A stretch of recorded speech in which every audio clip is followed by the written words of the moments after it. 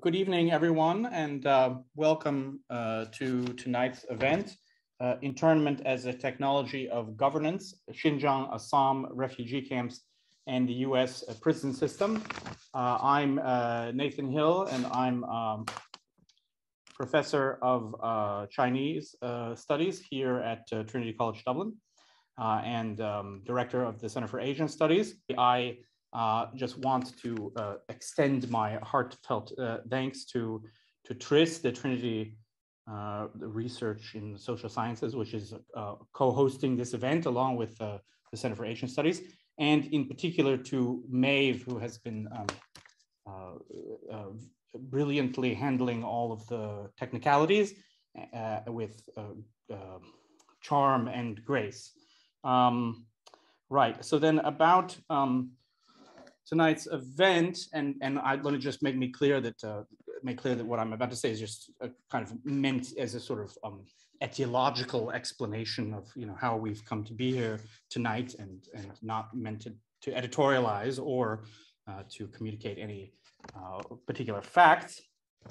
But I have personally watched over the last 5 years with concern as events have unfolded in Xinjiang, and with some consternation as to why they had been so little remarked upon, and then quite suddenly, then they began to be remarked upon, and I'm also a little bit confused about that sudden change, and there have been lots of discussions, most of them critical.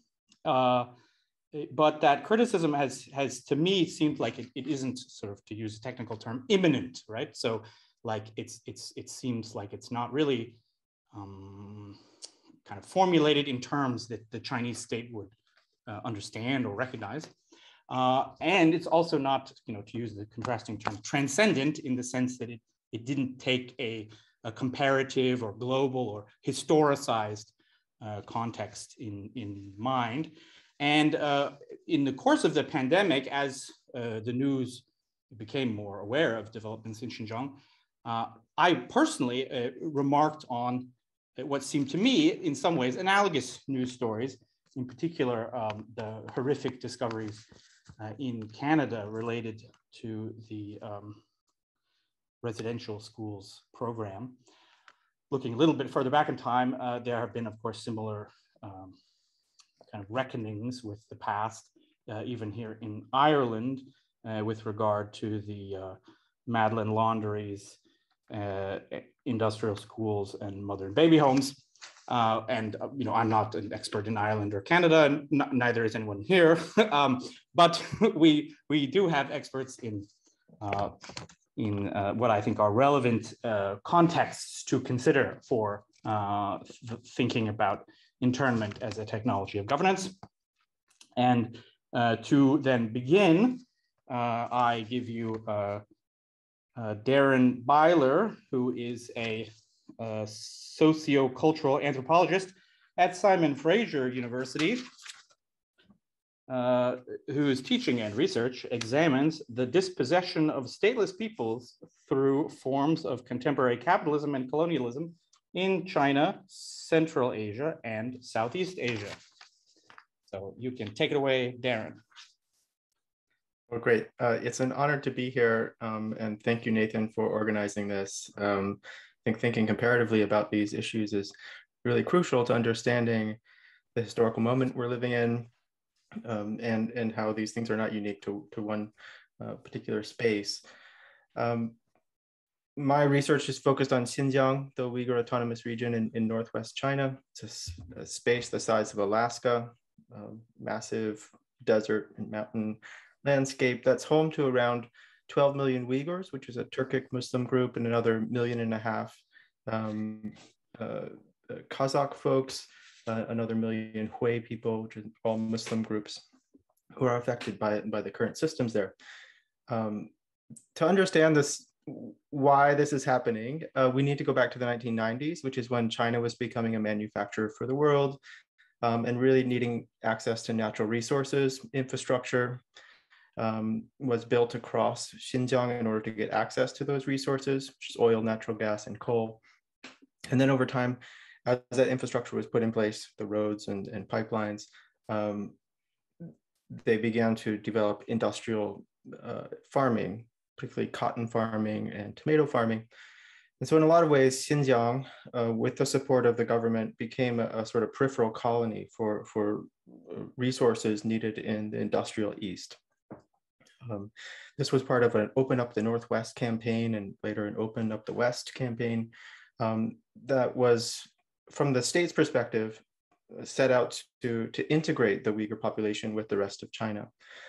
What happened along the way, though, was that the local institutions in these Uyghur majority areas were really captured by the new populations of people that came to build the infrastructure and develop the resources. And so the Uyghurs saw themselves really being pushed to the side in particular ways. The earliest forms of violence that appeared were really connected to resource issues, to irrigation rights. There was often a discussion of Uyghurness and Islam as part of that conversation. But if you look at sort of the material circumstances that people were operating out of, had more to do with the resources. In the 2000s, the state was aware that this was happening, and they began a labor transfer program that moved Uyghurs from rural areas to urban centers in the East to work in factories. But there again, there was conflict between different groups of migrants, between Han migrants and Uyghur migrants, which sparked violence. And that in turn led to protests back in the Uyghur region and eventually riots, which brought about the beginning of a police state with hundreds of thousands of police moving into this space over time. Didn't happen all right away, and they weren't always there, but it was markedly present. So when I started my fieldwork in the region in 2011, there was armed police on pretty much every street corner in the Uyghur majority areas, and there was a lot of arrests of young Uyghurs, particularly young men. The systems that were put in place really began to mirror or echo forms of military science or policing science that was used in other places. Counterinsurgency theory was something that the Chinese police were interested in, and during understanding how you could break up Uyghur networks to begin to control what they saw as an emerging insurgency. Although there isn't really evidence that Uyghurs were organized in a very systematic way, it was mostly about resource issues. That's the sort of policing science that began to emerge. And I'm bringing that into this discussion because that's something that we've seen in many different places around the world, how military science comes back home and becomes used in policing. In the 2010s, sort of information warfare and predictive policing began to emerge, which is something we see happening along with breakthroughs in mass data analysis, really artificial intelligence, being able to sort through mass amounts of data to look for patterns.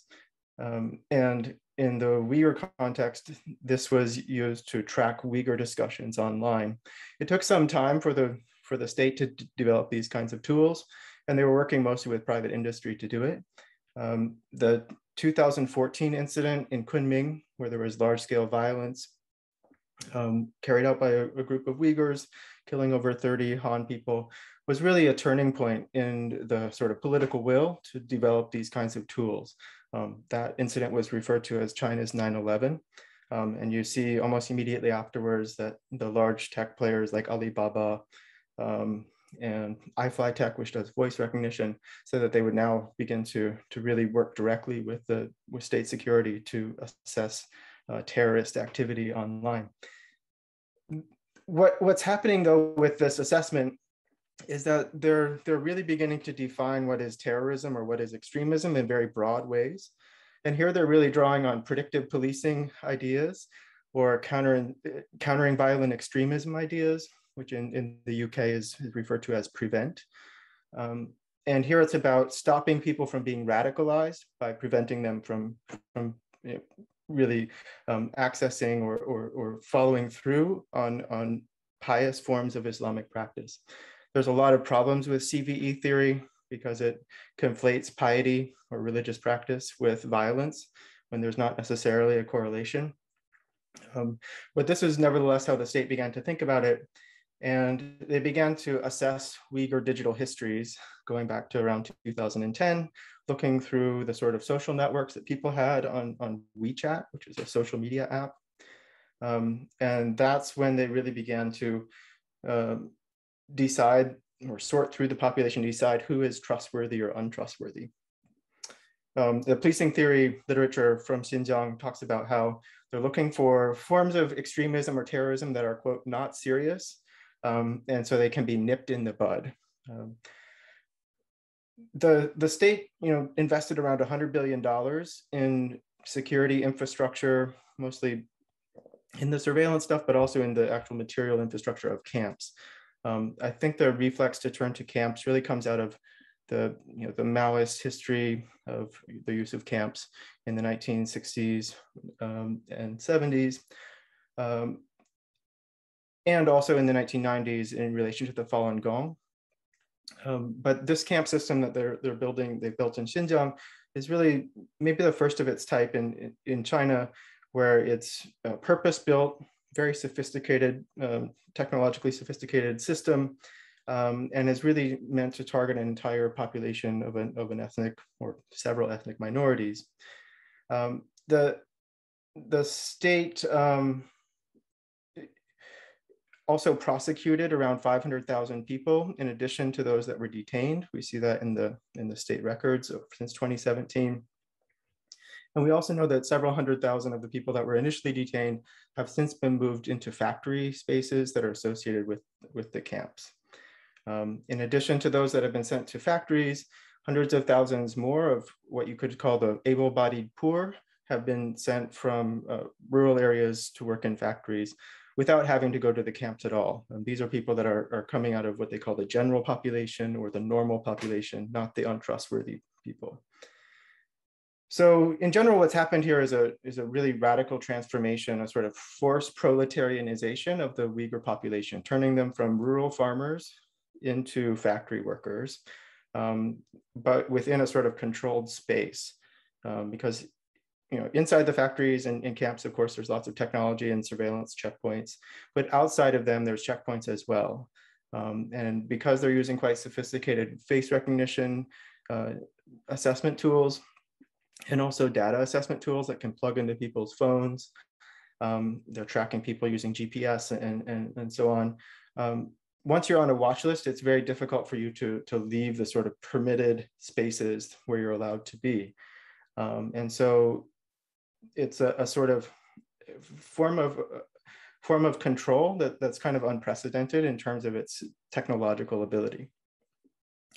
Part of what's happening here is, in addition to wanting to turn the Uyghurs into workers, is that the state is also moving towards what they call a Zhonghua Minzu, a national identity that seeks to de-emphasize ethnic difference and instead say we should all be Chinese first, where we should have a Chinese identity.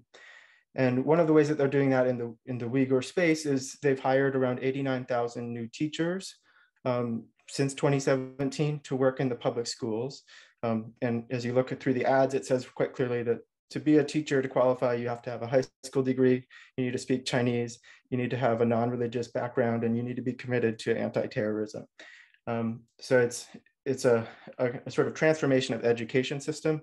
And I think the state is really thinking that the next generation of Uyghurs and Kazakhs, that the young children that are in these schools, that they're the ones that will be fully transformed or re-educated away from the sort of identities that they had before.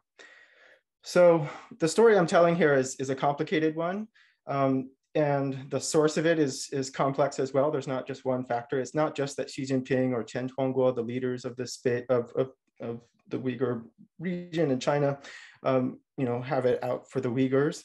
It was initially economics that drove this, the desire for resources. Then it was, we have this dissatisfied population, how should we deal with them? And then they turn to global policing theory, and also a good dose of Islamophobia that's coming out of the global war on terror. Then there's tech development that's happening simultaneously. And so, tech began to lead in some ways as well. And then there's this policy push to turn the Chinese state into this sort of homogeneous, ethno state. There's, of course, always concerns about the national economy and maintaining growth. Some of the companies that have moved to Xinjiang are companies that are at overcapacity in their home regions, and so they're needing places to develop. There's also issues having to do with labor in Eastern China, where labor is leaving China and going to Vietnam because of rising labor costs. And then on top of all of that, there's the development initiative, the BRI, the Belt and Road Initiative, that is about China's going out into the world and really sort of developing a global position in particularly the developing world. And the Uyghur region, because it's right next to Central Asia and South Asia, is seen as a sort of key hub in that project. So it's a complex story, but there's a lot of economic and political factors that are coming together, coalescing here to make it produce the effects that we see. So I'll stop there, and I'll look forward to hearing from the others and further conversation. Okay, well, thank you very much for this extremely clear and insightful summary of developments in Xinjiang. And our next speaker is Mayur Suresh, who is a lecturer at SOAS, University of London, in the School of Law. His research seeks to bring an anthropological perspective to the study of legal processes. And he co-edited a book, The Shifting Scales of Justice, the Supreme Court in Neoliberal India. But now he has been doing some research in Assam that he'll be telling us about presently. Thank you for that, Nathan, and thank you to Darren for that really insightful presentation about really horrifying circumstances. I just want to say that my research, and I want to preface my comments on Assam with kind of two big caveats. One is that I'm moving into this kind of field of research, and these issues related to internment and citizenship are kind of new research areas for me. So I look forward to your questions as kind of prompts for further research. And second, I'm kind of aware of pitfalls of identity, especially questions of who speaks where. And questions like this are so fraught, especially in places like Assam, which is so, in which politics is so contingent on the idea of outsider and insider. So I come to this topic as a person who seeks to highlight kind of human costs of laws that are passed in the name of preserving both national security and identity. And it builds off my previous research on kind of ethnographies of terrorism laws in India. So many of you would have heard or might have read a couple of years ago that the Indian state of Assam basically was on the path to denationalizing or stripping the citizenship of about just under 2 million people, 1.9 million people, through this process called the National Register of Citizens. I just want to give a kind of a brief history of that context before I go on to questions of detention that the National Register of Citizens, or the NRC, has led to. It's about 300 years of history, so I'm going to kind of put that down into a very short bit over here, a couple of minutes over here. So for those of you who don't know, Assam kind of is in the northeast of India.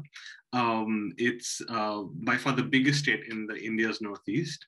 To the north, it's bordered by Bhutan, and in the south, it's bordered by Bangladesh. And kind of the issues around identity of who's Assamese and who's not Assamese kind of go back, or in the rendering of some historians of the region, go back to colonial period, when in 1757, when the area of Bengal, that's now Bangladesh, and parts of West Bengal were brought into British control, they pushed the border upwards, kind of displacing ethnic Assamese further up north, and kind of settled agriculture in the areas of what is now Assam. So the first wave of migrant labor was for the tea plantations that were being set up. And the kind of second wave of migration happened in the later 1800s, with the colonial state having this explicit policy of settling Bengalis from Bangladesh, what is now Bangladesh and West Bengal, into the plains of Assam to cultivate jute. And there's an 1891 census that estimated about 1/4 of Assam's population at the time was migrant in origin. Two further events propelled migration into Assam from what is today Bangladesh. The first being the partition of the subcontinent in 1947, which led to an estimated 5 million people entering Assam. And the Bangladesh War of Independence and the events preceding that, and the genocide preceding that, around 1971, which led to an estimated 10 million people entering Assam and its neighboring states. So this kind of protracted, lengthy forms of migration, so the story goes, led to exacerbations in anxieties over the loss of Assamese identity. There's been a long-running Assam movement, even during the colonial period, but it kind of took off in the 60s and 70s with the influx of people from Bangladesh, from what is now Bangladesh.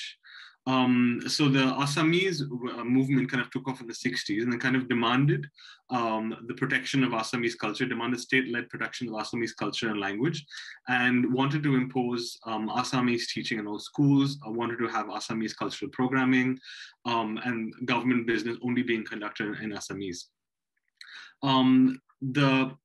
The high point of the Assam movement was in the 70s, just after the Bangladesh War of Independence. And the Assam movement, as it is now known, was spearheaded by an organization called the All Assam Students Union. And one of the primary aims of ASU, the All Assam Student Union, was the detection and deportation of all foreigners, right? And so this idea, detection and deportation of all foreigners, became a central plank in Assamese politics for a very long time, even to the present day. The All Assam Students Union organized general strikes. It organized mass pickets, but the political fervor of that also led to acts of mass violence against ethnic Bengalis. And one of the most horrific was I think where 2,000 ethnic Bengalis were killed in an afternoon in a place called Nelly in rural Assam. So the political disturbance led to an accord being signed between the government of India and the Assam movement, and had a number of kind of points in that political agreement.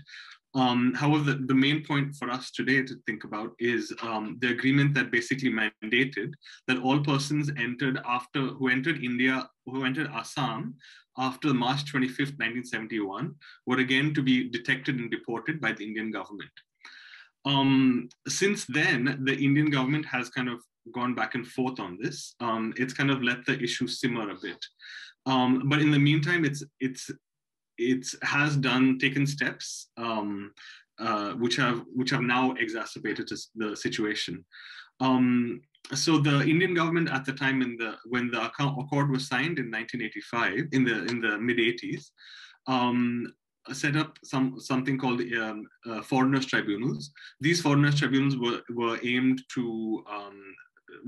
at detecting and deporting people who are alleged to be foreigners. So the foreigners tribunals were set up in 1985 in Assam, and by some accounts, statistics are a bit sketchy over here, but by one account, the most authoritative account that I found is that 86 people have been declared as foreigners, and there are currently 86,000 people have been declared as foreigners, and currently there are about 83,000 cases pending before the foreigners tribunals, right? And it's another thing that the Indian government did was to go through voter rolls and allow people to file objections to voter registrations. So wherever there was a person who was of doubtful citizenship, the authorities put a D next to that person's name to indicate that this person was a doubtful voter. And this kind of intersected with the foreigners tribunal process in various ways, which we can talk about later on if we come to it. But the most contentious measure that was put in place by the Indian government was something called the National Register of Citizens, which is often known as the NRC. despite its name, in its current form, it's a register that lists all Indian citizens in the state of Assam. So it's almost as if a question of national citizenship for the state of Assam has been devolved to the government of Assam.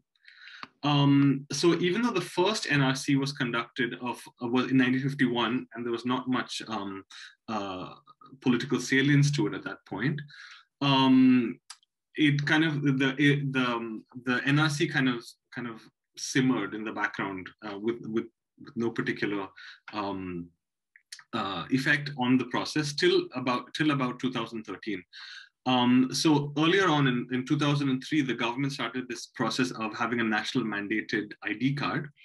And this process was associated an all India process, but it acquired a certain salience in Assam, which was, and the Assamese movement was still very concerned about Assamese identity, right?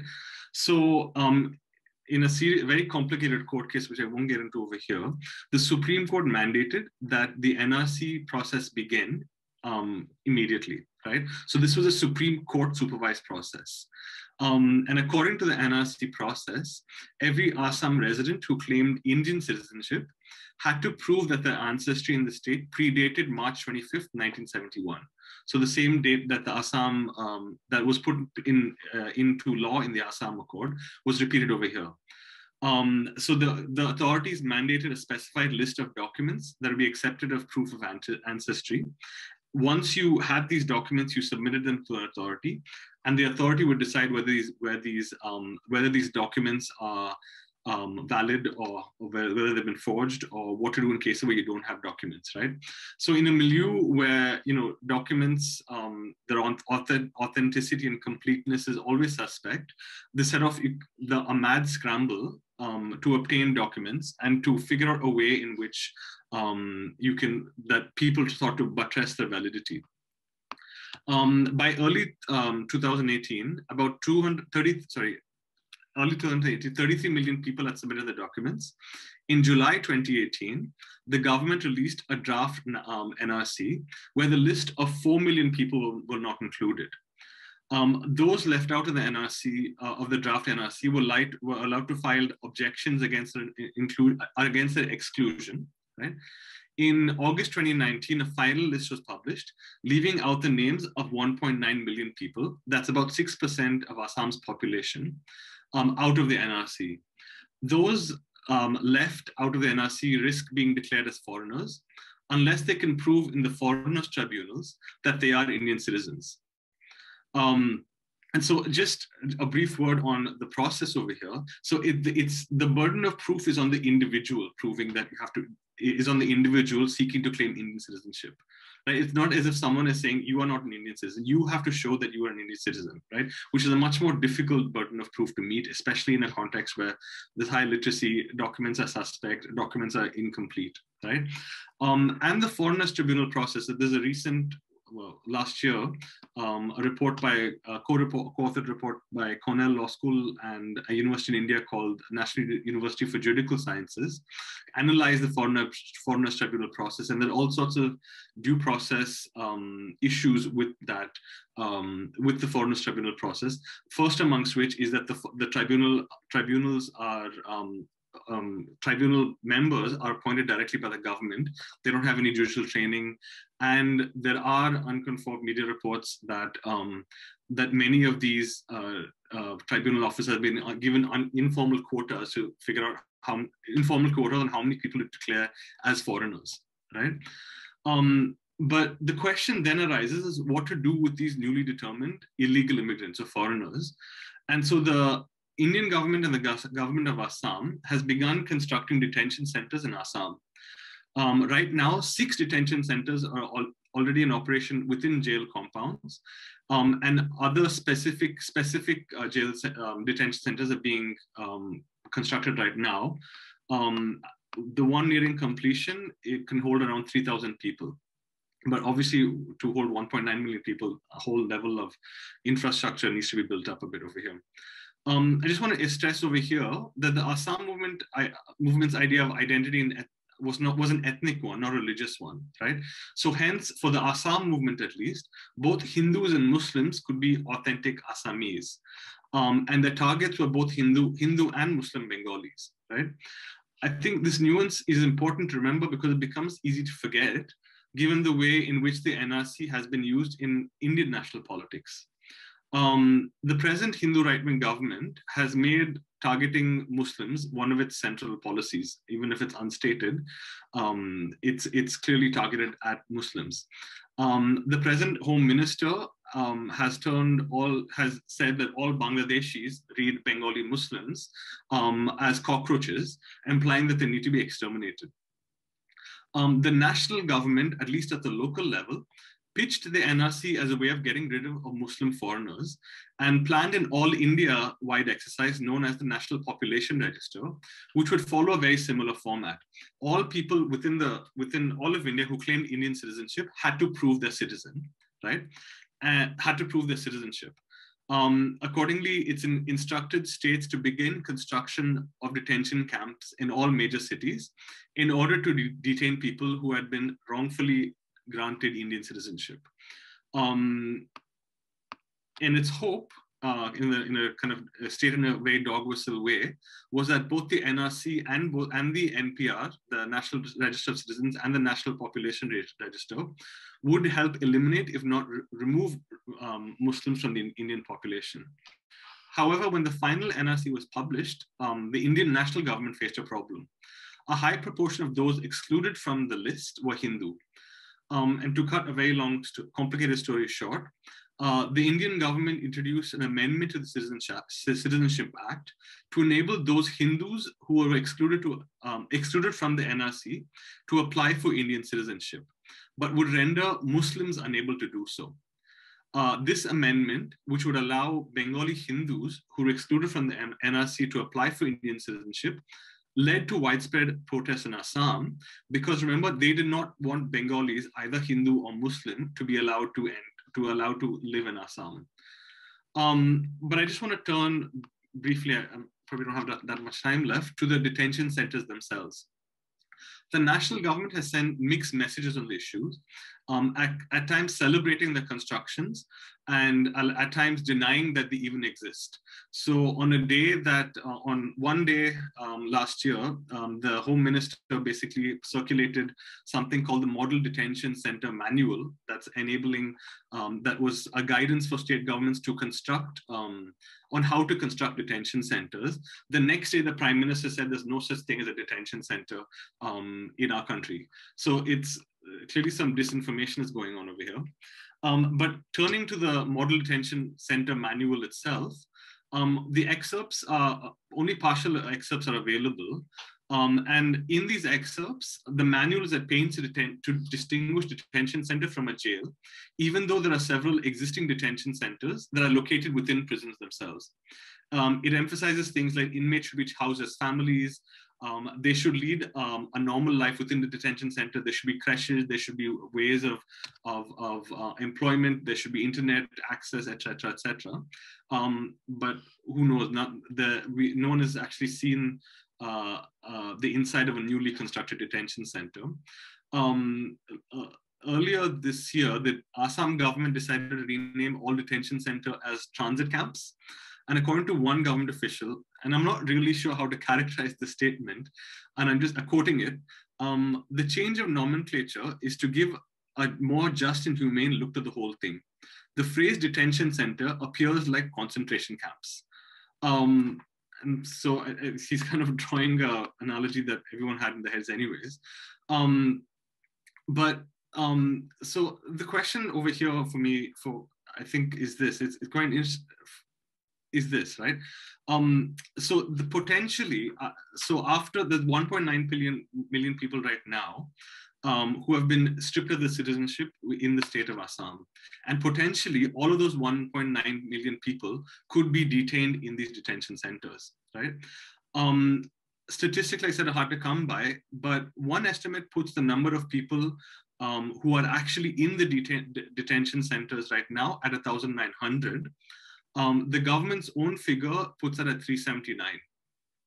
Some of those people who have been detained in the detention centers have been in there for 10 years or more and have no foreseeable opportunity of release. because Bangladesh doesn't recognize these people as its citizens. And despite the Indian government's desire to paint these detention centers as humane, conditions inside have been described as akin to torture, and suicides by detainees reports of suicide by detainees often make their way into popular media, into national media. Those who remain outside the detention center are no less unfree and lead a very precarious life. According to Mohsin Bhatt, one of the scholars who's worked on this area, people who've been left out of the NRC face a constant threat that they may eventually be detained indefinitely. Yeah, and even though they are notionally free outside the detention center, they've been stripped of all material benefits of citizenship. They can't vote, certain forms of employment, certain forms of ownership, and certain welfare benefits from the state have been excluded from them simply because they are no longer citizens in the eyes of the state. And obviously there's a fear even for approaching the state, for fear that you may be outed as a person of doubtful citizenship. So in the end, maybe I want to just end with several questions prompted by the title of the panel. And it's really this, like in a context where the Indian government has been expanding its capacity to detain people it deems as foreigners, and in a context where the Indian state is not shy in detaining people. It regularly detains people for 10 years without charge. And it's not shy to do, that. But in this context, in Assam, where it's detained so few, what does it mean to think of detention as a technique of governance? Does it point to the idea that mass detention is a perpetual threat, or mass indefinite detention is a perpetual threat to use against inconvenient populations? Or does it ask us to think of precariousness of life outside the detention center as itself a form of imprisonment? That's a metaphor being used by people who have gone through the NRC process. Or does it seek to point out the idea of a state that is performing its authority by constructing detention centers, even though people aren't actually detained in them?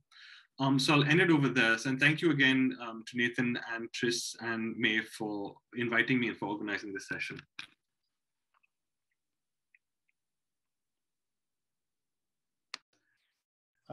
Okay, thank you, Mayur, for that extremely interesting presentation. And now we turn to our third panelist, who is Annett Bochmann.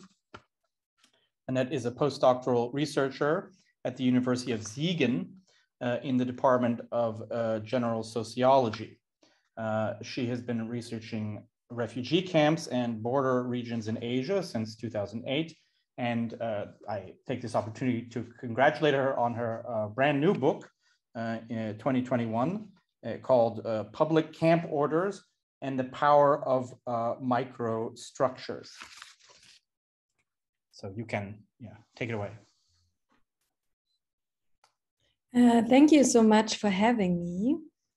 I will share my screen. So I will talk about refugee camp governance and the power of microstructures in camp governance systems. So I guess I'm talking about a case that is more of a maximum contrast to the cases of my fellow presenters that are talking about. But still, we are all talking about different forms of internment. In the first part of my presentation, I don't see my presentation anymore. Now I see it. Sorry. I'm giving a quite general answer to the question of why people who are fleeing their country or even are fleeing within a country are placed in camps. In the second part of my presentation, I will take a closer look at local phenomena in refugee camps that goes beyond the usual conception of camps simply as a governance technology produced by states. First of all, camps are, or forms of internment, different forms of internment are a globally widespread instrument and the technology of political rule used by dictatorships as well as democracies. Camps are part of a transnational institutional history and shape not only the politics of the 20th century as accentuated by Zygmunt Bauman, but also the international politics of the present, as we can see at the European Union's external borders. But displacement is actually an ongoing challenge in regions in the global south and not in Europe. That's why the majority of refugee camps or refugee settlements are located in Africa, Asia, and the Middle East, where according to UNHCR, around 6 to 7 million people are accommodated. But they are financed primarily by Western donors and organized by humanitarian agencies from the United States, European Union, and Japan. That is why we need to understand that refugee camps, especially in the global south, are a product of the international community, and refugee camps are and remain an international and not only regional or national answer to forced migration flows. The political rationality behind building refugee camps is quite simple. Camps seem to have or seem to give a somewhat plausible organizational answer to the question of how to deal with mass influxes of people who are fleeing and who are unwanted. It has been assumed that centralized accommodations are less expensive and make it easier to support, but also to regulate and control people. In this way, camps enable, for example, an administratively efficient model for aid delivery, bureaucratic acts, but also control. In addition, it is anticipated that the problem of a high number of populations seeking temporary protection is thereby contained in a camp bubble in order that these populations do not cause trouble or initiate transformative changes in the host countries. Moreover, it is presumed that as soon as the situation changes, it will be simpler to organize and enforce the return of these populations and to close the camps again. Moreover, we have to understand that refugees and stateless people, as well as refugee camps, are the logical consequence of the global norm of the nation-state system, where every person must belong to a territory and a people. This answer has been given already by Hannah Arendt in her popular essay, We Refugees, as well as her considerations in The Origins of Totalitarianism. Refugees are perceived as a threat to the normal order of our global nation-state system, but at the same time are the necessary other and support of this order. This ambiguous relationship of exclusion and inclusion of the figure of the refugee as well as stateless people is rediscussed by the anthropologist Lisa Maki and the political scientist Nivsat Sokuk. As a consequence, the attempt by states to order people with political status guarantees the constant creation of refugees as well as stateless people. And yes, this exclusion does, of course, often, but not exclusively concern ethnic and religiously constructed groups. I would rather rephrase the statement made in the description of this panel. It mainly concerns, and this is important to understand, those groups of people who are in conflict with the state government, the national government, of their origin, or are characterized by the government as a group of people who are not supposed to be part of their society or are not wanted to be part of society or the specific state.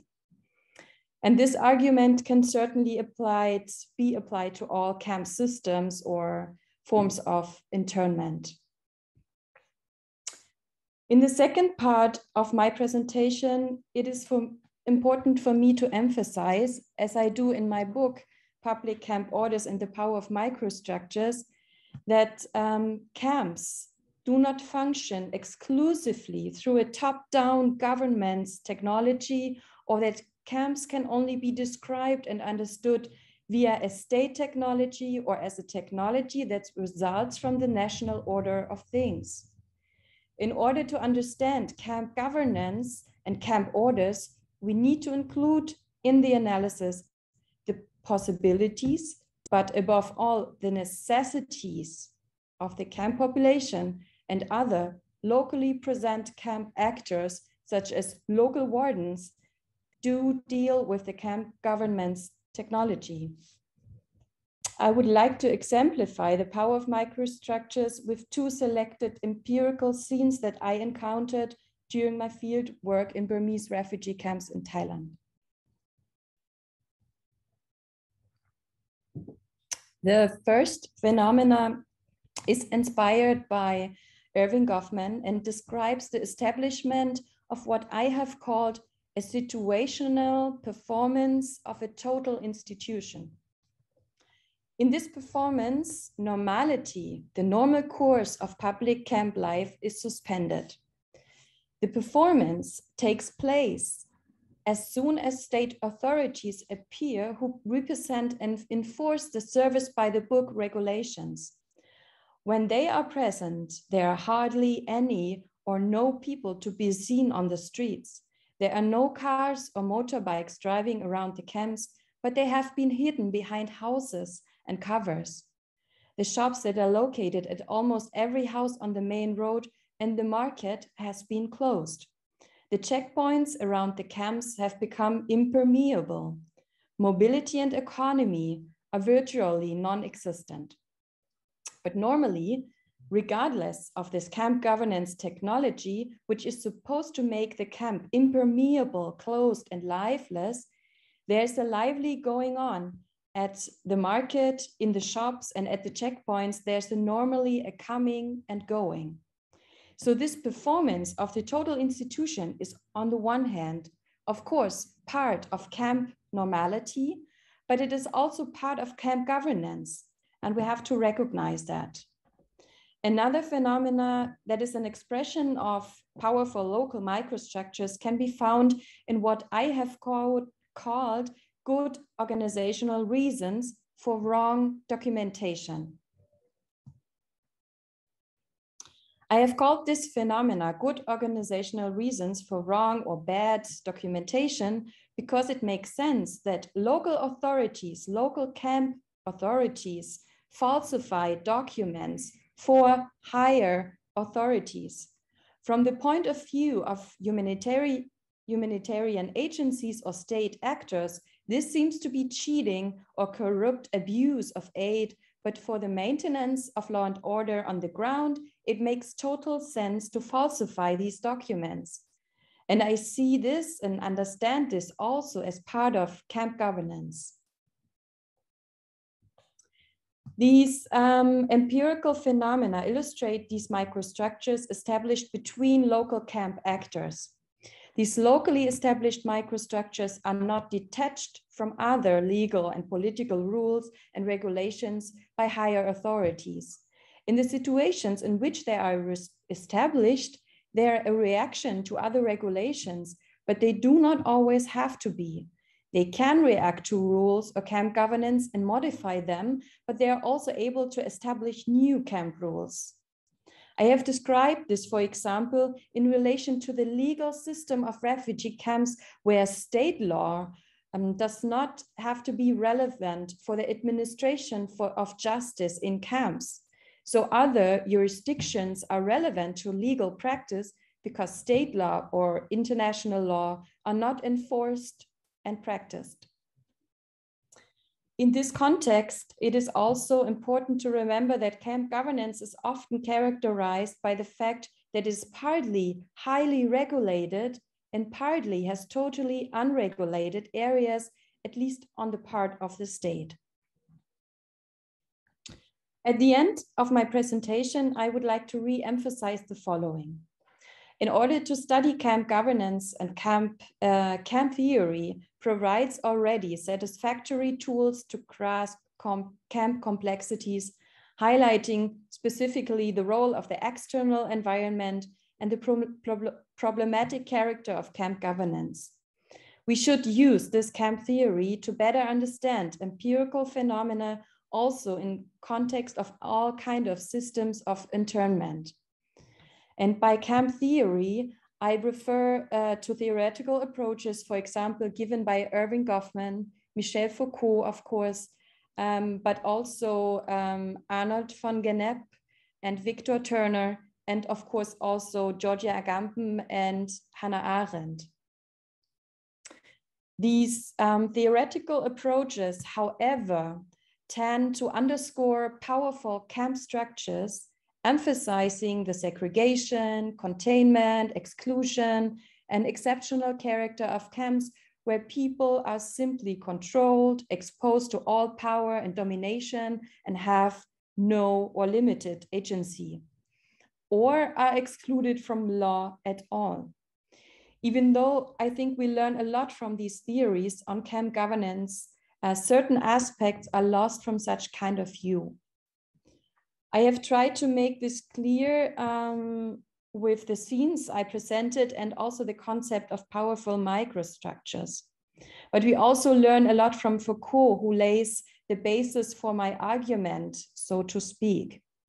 And I would like to remind or state Foucault's perspectives again. So for Foucault, power and maybe also governance is the product of all players and not simply a top-down mechanism. He emphasizes that power is being locally achieved and not binary, identifiable solely with the state, institutions, or an apparatus on the one hand and the oppressed on the other hand. So notably, Foucault underscores not only the complexity and fragmented character of power, but also how power emerges from local arenas of concrete action and practices. Thank you very much for your attention.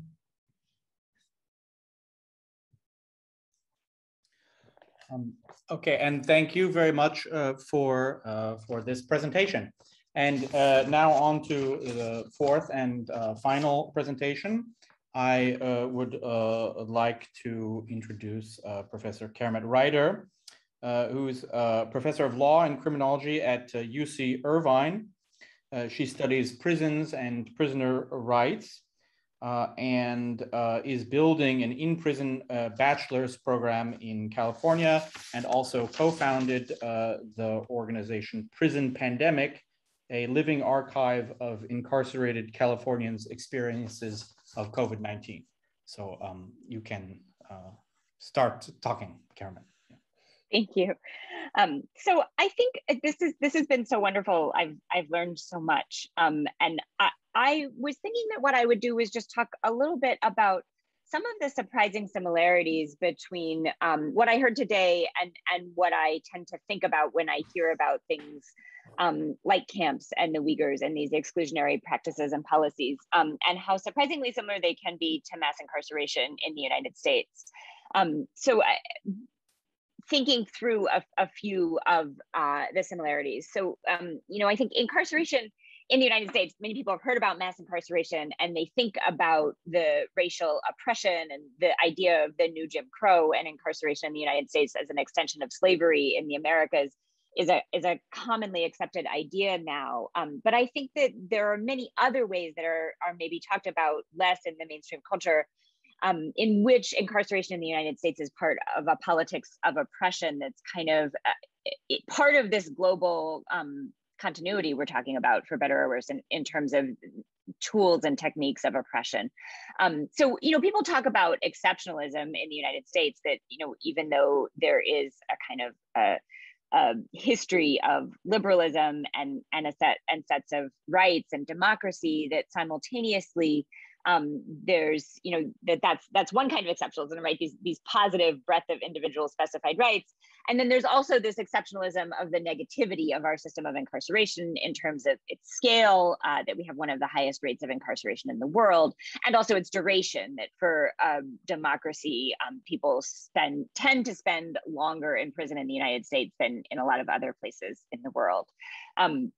So I think understanding the system, though, as not just simply a system of racialized oppression, as people talk about commonly, but a system of oppression, I want to kind of highlight three different ways in which it operates. One, to oppress social movements.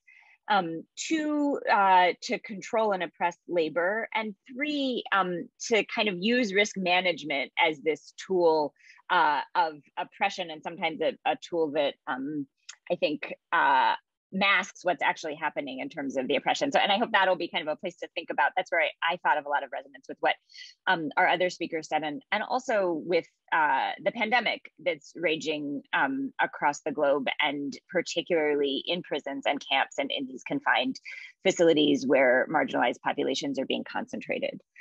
So to talk about the first, social movements, I think in the United States, incarceration has long played a role in repressing various forms of social organizations.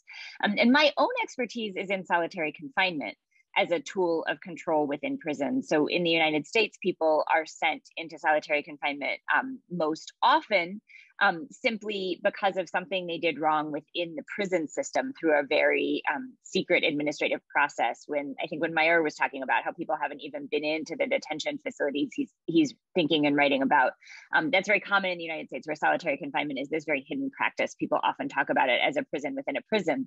And the administrative line about it is that it is for people who break prison rules, or people who are too dangerous or difficult to manage in the prison system. But in practice, when we've looked at solitary confinement, it actually seems to control people who don't fit, often for reasons of resistance in the prison system. And so a lot of my work is about how some of the most secure and restrictive prisons in the United States were built in direct response to social movements and organizing, especially of African-American prisoners in the 1970s and early 1980s in the United States. So, we just celebrated is perhaps the wrong word, but the 50th anniversary of the uprising at Attica, which had, African-American prisoners organizing for rights within prison. And similar things happened in California around the same time. And in both states, we have a crackdown where all of those prisoners who participated, who remained inside, are placed into solitary confinement-like units, and ultimately entire prisons are built to house them over decades.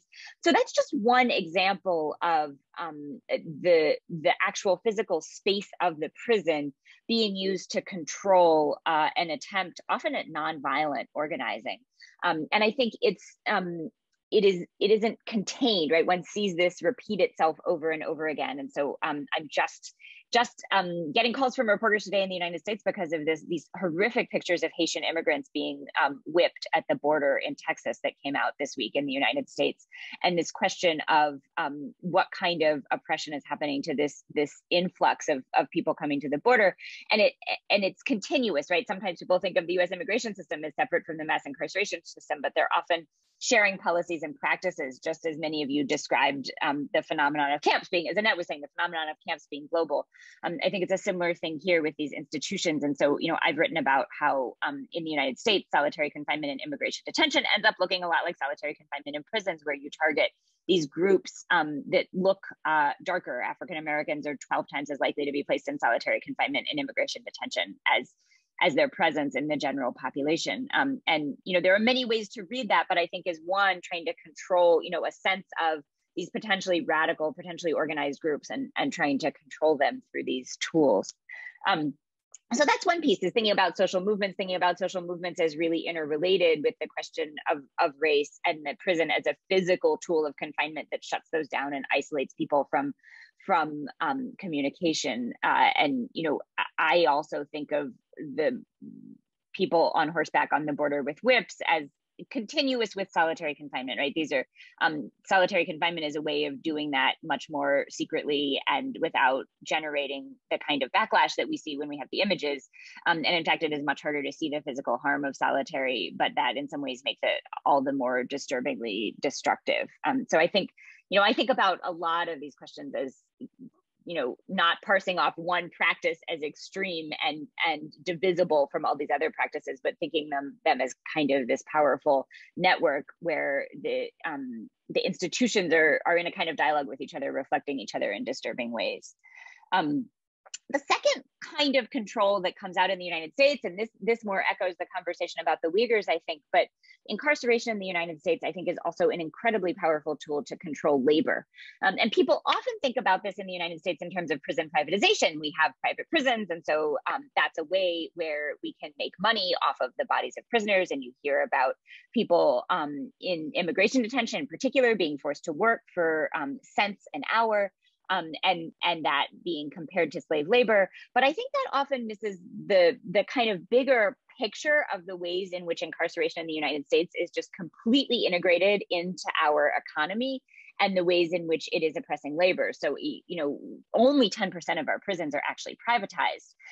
That often gets lost in the conversation. And yet many aspects of even public prisons are privatized. So all of the communications, all of the healthcare is privatized. And so that creates all kinds of profit, even off of the allegedly publicly run institutions. And then, in the United States, when you look at unemployment rates, it's kind of distorted by the fact that we have millions of people incarcerated, or millions and millions more people under supervision post-incarceration that often prevents their employment. And so we have a system that's kind of masking, I think, the rates of unemployment, and the more people we have in prison, the lower the unemployment rate looks. So I just think there are many ways to think of prison, not just around racial and social movement oppression, but as a tool to control the labor markets, both in generating income through jobs and finances, and in oppressing income through making it impossible for some people to work and taking them out of the economy. And then the third piece I want to highlight, and this is something, I don't know, I would be very curious if people want to talk about it more. It's a theme I've been thinking about through COVID in particular, is the role of risk management in the United States, and really trying to grapple with it. Because one thing that I have been struck by is that the United States has a tendency to think, this is very broad strokes, but to think that all risk can be eliminated. And so when I look at our criminal justice policies, I see an attempt to eliminate any possibility of violent crime in the United States, to eliminate any possibility of recidivism. And so that's how people justify things like 500-year sentences for crimes, or life sentences for 3 really minor crimes, right? The classic 3 strikes and you're outlaw, where you commit 3 minor thefts and you might be sentenced to prison for life in the United States. The idea there, I think, is that if we design the right policies, we can completely, and if we design the right institutions that are hard enough and keep people locked in well enough, that we can completely eliminate all risk of certain kinds of violent crime or reoffending. And I think it's obviously a very, the idea of eliminating all risk is kind of unimaginable. And it's something, I've studied prisons in Europe, and particularly Scandinavian prisons. And it's something that I've been really struck by as a contrast, is that systems that seem to be more humane in their policies and to have shorter sentences or to be more rehabilitative tend to have more of an assumption that mistakes will happen and they have to be metabolized in the system. So people will escape from prison, people will recommit crimes, even when you work hard to rehabilitate them, and you have to accept that risk and not let it drive the entire system. And I've been very struck in the United States that our response to the pandemic has been eerily similar to our response to crime, that we think we can eliminate all risk of a virus in our society by making sure that everyone is vaccinated and masked and tested. We've done a bad job of it, but in more liberal coastal cities. And that if anyone in a school, particularly in schools, right, if any kid in a school gets sick, we just shut the school down entirely for 2 weeks. We just shut everything down. And I think it's that idea that we can't tolerate that in some kind of bubbled middle-class communities, we can't tolerate any risk of crime and we can't tolerate any risk of the virus is eerily similar. And so I've been thinking about that in terms of these global politics and listening to you all talk, because I think, you know, on the one hand, I think of other countries in Europe tolerating a bit more risk in ways that seem healthy. On the other hand, I think of a lot of these conversations about eliminating entire social groups, trying to get entire groups of people out of a country or on the other side of a border or into a camp or into a detention center, feels very similar to this idea of eliminating totality of risk. And so I'm thinking about, you know, is risk management in the United States just kind of just a veneer for labeling someone as other and isolating them, getting rid of them, putting them somewhere else, and trying to do that in a total way, and not acknowledging the impossibility of that. So that's just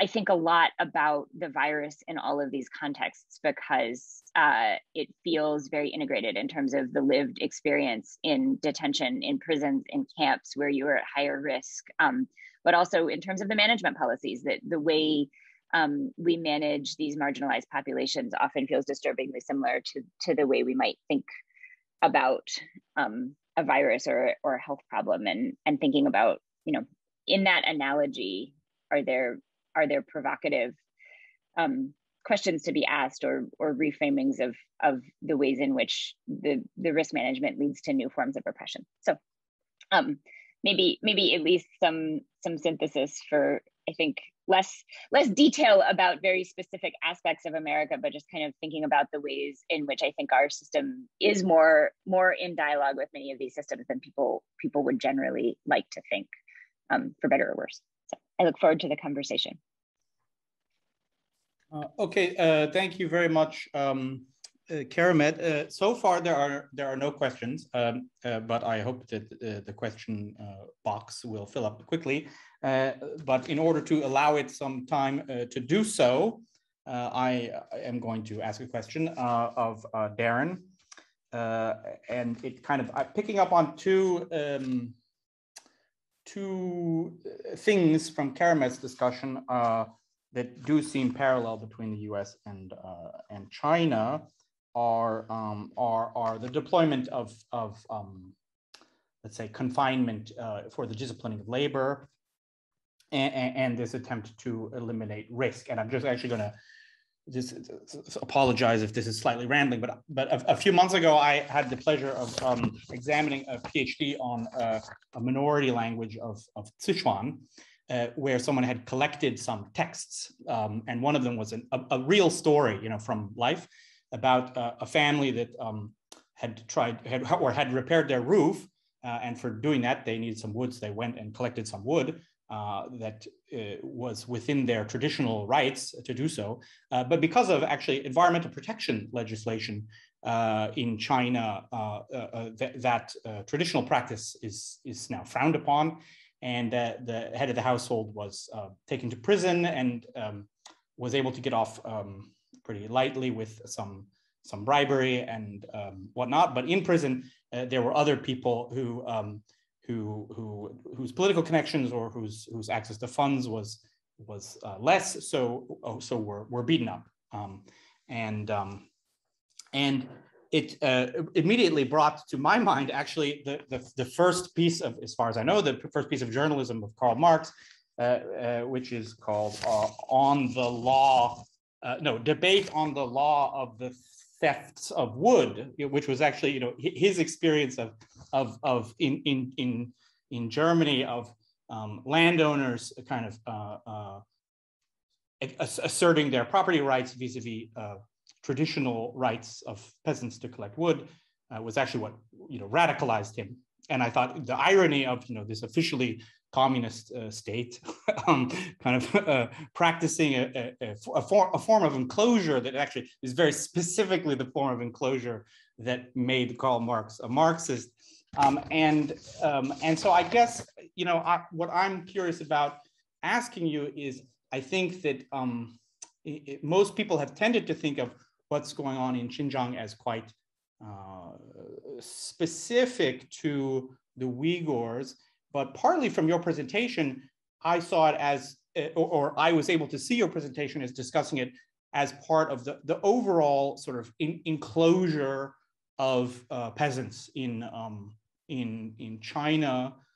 That you know, it may be a particularly extreme and a particularly sort of nationalized in terms of the Uyghurs being one of the nationalities form, but that kind of maybe the broader phenomenon here is one of enclosures in the service of capital accumulation. And I wonder if you can just say a word about sort of contextualizing the Uyghur situation vis-a-vis other sort of styles of enclosure that are fashionable in China today. Sure. That's a great question and a very good point. I mean, the Uyghur region is the farthest you can get from Beijing, and the land itself and space makes it difficult to access. There's mountains and deserts and all of that. And so like the railroad didn't get there until quite recently. And they're still building the railroad there into some areas. So that means that the process of bringing infrastructure and putting people on the grid is quite recent there. And you see that happening in other parts of sort of central to Western China, like in Sichuan, for instance, which is also a site of what they call the Open Up the West campaign. So sure, I mean, what I see in this space is very similar to what Karl Marx saw. It's, capitalist frontier making, it's primitive accumulation, which is always ongoing and is often racialized. It's dispossession or transformation of something that was formerly held in common into something that can be turned into capital. And it's not limited to land, although land is, of course, important and resources on the land are important. It's also labor. And so the labor market across China is a major factor in what's happening in Xinjiang. It's very similar to offshoring labor as we've done in the United States. If labor costs are too high to make the profits you want or to keep the costs low enough, you need to find a cheaper labor force. And in Xinjiang, they've made one out of this group of peasants who were not integrated with the economy and can be put to work in this way. So that's certainly a dynamic that's happening. I mean, the comparison to Alaska is, I think, instructive because think about if First Nations Native American folks in Alaska were 15 million people, and the state wanted to come and take their land in order to get access to their oil, which they've done, there would have been a response. So it's a similar kind of frontier-making dynamic. When it comes to perfect policing or the risk management, like that's certainly a factor here. I think there's a fetishization of data and technology in order to assist in that kind of policing. And I think you see that in the US police departments as well, the turn to Palantir and these other technological tools to predict behavior or to be there kind of on the spot before or as the crime is happening. Not realizing, I think, that there's so much bias built into this, that the definitions of what count as crime are a huge factor in what determines how crime is assessed. Over 80% in some cities in the US of Black American men have a police file, a digitized police file on record. And so when a police officer pulls someone over, they pull up that police file immediately. And that goes into their assessment of that person's behavior. So the technology placed in service to policing and to prison management is a huge factor in both of these contexts. Okay, thank you. So now there is a question, and this is from Mary Gallagher at UCD. So she would like to ask of Annett, could you say a little bit more about how you see performance, agency, and and totalitarianism, or in your terms, the total institution, relating to each other in those camps that you have studied, and more specifically, who has agency? Is this the agency to perform one thing when someone is looking and something else when not observed?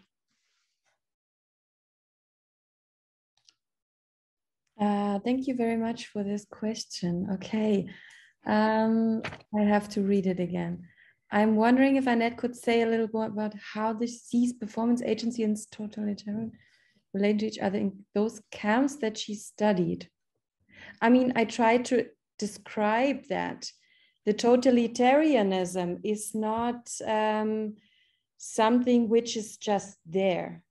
People have to perform it. People have to constantly create it, and this has to be done. And so agency also refers kind of to the wardens, to the people who look after refugees. So the agency, the term agency is not only related to refugees, but also to the people who actually run the institution. And the case of refugee camps is special because you have refugee representatives who are elected or named by refugees themselves. So it's different from other total institutions, but still, I think this is something we have to be aware of, and which is not much discussed and also not much recognized, especially by camp theory.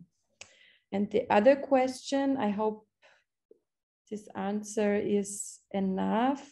And more specifically, who has agency? Yeah, I mean, agency is related not only to the refugees, but to the people who are locally present actually and run the system.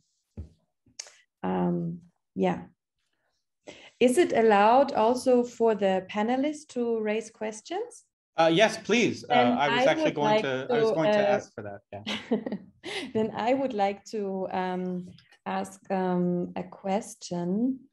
Namely, for all panelists, actually, are the phenomena that I described also known in relations to your cases? Or is that something very specific, or is it something that can only be described for refugee camps? Then since there is, I guess, more openness there to help shape or establish camp life. So the performance of duty by the book and the falsification of documents to fit the local circumstances better. So like, just as an example, those two examples, is that something that you also know from your cases? If I can, Annette, I was really struck by the similarities to that and solitary confinement in the United States. In California, I think there's been a lot of litigation, and so some of the best data, it's often completely hidden, right? Like how these kinds of things are being defined, but people in California could be labeled a gang member by prison guards and then sent to solitary confinement indefinitely until a lawsuit in the early 2000s. And increasingly, the more and the labeling as a gang member could be done by just any three pieces of evidence. So, like if you had a tattoo, the kind of book you were reading, the kind of letters you might be writing to, or people you were socializing with.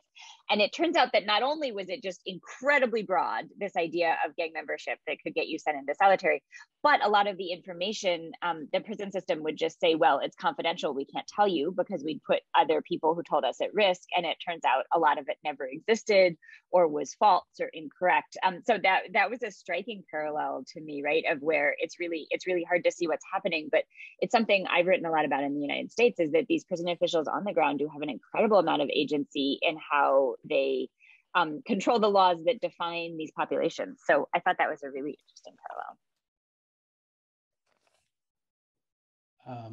Does anyone else want to address Annette's question? I mean, I suppose that both in Xinjiang and in Assam, it's not really possible to do ethnographic work inside of the camps. I could respond quickly, just based on my interviews with former detainees. Like, Sure, both of those things that you mentioned are there. I mean, the higher level officials come to inspect the camps, fairly regularly, and there's performances that are done for them when they arrive. That cultural performances. They do the same for the journalists or diplomats that visit too. And some of the former detainees talk about participating in that and how it was a break from the drudgery of normal life. There's also spaces where beatings happen that are off camera. There's in at least one case, though, a woman said that they were struck in the head if they spent too much time on the toilet because the bruises wouldn't show there. So that it seems as though it's going the other way. It's not about good camp governance, or maybe the people that are doing the beating think it is. But it's really about hiding some of the brutality from people higher up in command. So there's that aspect, and then falsifying numbers. I mean, there's a quota system associated with how many people you should detain, and I think in some cases there's very likely inflation because people want to the local officials want to show how invested they are in the program, and so they might say they have higher numbers of people detained or people assigned jobs and things like that. I'm sure there's a lot of slippage in how all of that's done, but a lot of it seems to be about maintaining personal power rather than about good governance. Sorry, can I go ahead, Nathan? Yeah, go ahead. Well, I mean, so just while you were asking the question, and I kind of brought up some bits of the model detention center guidance that the government has put in place, or has recommended that states follow while they're building up these detention centers. So it contains stuff like, there should be lady wardens to ensure that women have adequate security. There should be proper connections of gas connections to each kitchen. You need to have schools for children, creches for children. There should be things like, good hygiene, good drinking water, stuff to, to maintain living standards and consonance with human dignity. So you have stuff like that as well. So, but you can imagine that when the camps actually come to exist and come to operation, life will be much different. And in terms of this idea of performing, it's interesting because this kind of parallels with performing citizenship also, which are constantly looked at as suspects. So within, for example, in the foreigners tribunals, like I said, you had to bring documents to show that you're a foreigner, right? So, I mean, there are some petitioners, people who claim to be Indian citizens, will go with all these documents, and the judge will say, no, these are all fake documents. I can tell by looking at them that they're fake documents. Or that the fact that they have documents themselves indicates, or they have adequate documentation indicates that there was some dishonesty behind bringing those documents. That if you are a true Indian citizen, what kind of Indian citizen has this many documents? So that's kind of the logic as well. So in some cases, another ethnographer I was speaking to talked about these cases where this one particular judge said, basically looked at having documentation as a problem. Because if you have documentation, either it's fake, either you've bought it off someone else, or it's completely fabricated. Okay, let me just exhort our audience to supply us with a few more questions. You're somehow being very shy, but I'd like to ask a question of Mayur, kind of in keeping with what I was talking to Darren about earlier. You didn't touch on the sort of economic side of things very much, but I assume that in India, with quite or a relatively free press, I think that the business community would have opined to some extent on what's going on, and there might be a sense of different business interests and how they feel about what's happening in Assam or at the national level. Is there anything you can say about that?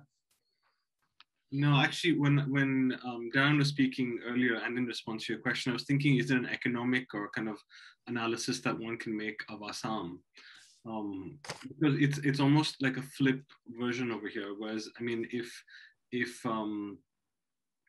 because who's being incarcerated is not the natives, but is perceived to be the outsiders. So in Assam itself, I think, I mean, my general sense of speaking to the few people I've spoken to is that there's amongst Assamese, there's amongst the liberal kind of Assamese, there's kind of great ambivalence about the project, not simply because at one hand, they're very concerned about this loss of identities, this idea of a loss of identity comes through very strongly. But kind of the liberal Assamese are like, you know, what are we doing with the Bengali population? We can't just, you know, chuck them out. But I think where the kind of protest came was with regard to the Citizenship Amendment Act. That's when the big protests happened across India, because that was the first time in which citizenship was contingent upon one's religion. So basically, to apply for Indian citizenship from certain countries, you had to be Hindu, Christian, Jain, Sikh, and Buddhist, right? You could not be Muslim, right? And so that was the big kind of the big break. That's when just before the pandemic, there were big protests throughout the country around that. But the NRC itself hasn't attracted the kind of protest that it's attracted protest in the sense that it's not been efficient enough at eradicating foreigners within Assam. Outside Assam, it's a different matter, but within Assam itself, it's been about how ineffective it's been. But then I haven't answered your question, which is I can't think of an economic analysis of it, and I need to think of it more deeply for the moment. Okay. Well, thank you. Anyhow, now I'll just mention that someone had a hand up, and we can't actually, the way that things are set up, I can't sort of turn to you to speak. So you'll see that there's a question and answer spot. So you can please put your questions. It's in the lower right in the question spot. Although it looks like there's maybe someone. Oh no, that's Maeve. Okay, so another question from Mary, and this one to Mayur. Is there any sense in which people of let's say mixed ethnic background, Bengali plus something else, are seen as having a doubtful identity, and which would be contingently rational in a way? So the thing is, the categories don't map easily onto each other, and so the social category of Bengali versus Assamese doesn't map onto Indian citizen quite well, right? Quite easily. I think socially, you would be seen, there's a big distinction between Bengali and Assamese. And because of the way in which Indian society functions, I think if your father is Bengali, you would be seen as Bengali. But legally, or in the foreigners tribunals, it's different, because technically, at least, there's no Bengali identity card, or as no Assamese identity card. So that's the kind of the fault line around which the resistance or the inadequacy, the perceived inadequacy of the NRC in Assam is based on, because it hasn't done a good enough job of removing the Bengalis. And again, the other layer is, you know, Hindu versus Muslim that the national government is portraying it through. So there are three sets of categories that don't map well onto each other, and that's where you think the fault lines are. So just to paraphrase, then there's it may be the case that the exercise has sort of vindicated the citizenship of Assamese differentially, but there is no explicit mechanism by which this happens legally. It's kind of it sort of seeps in through the cracks, kind of. Yeah. Which is why the date in the Assam Accord is a date. It's not who is Assamese and who is Bengali. It's if you've come into the state after March 25th, 1971, then you are an outsider. Okay, so we still don't really have any. Maybe everyone is just so blown away by these great presentations that they're going to have to cogitate for the coming days.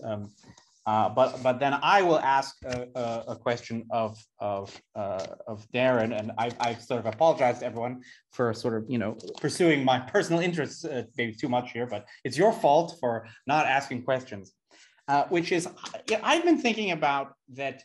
That let's say the China is in a very different sort of development moment than mature Western countries. And part of that is reflected by the let's say the perceived need or the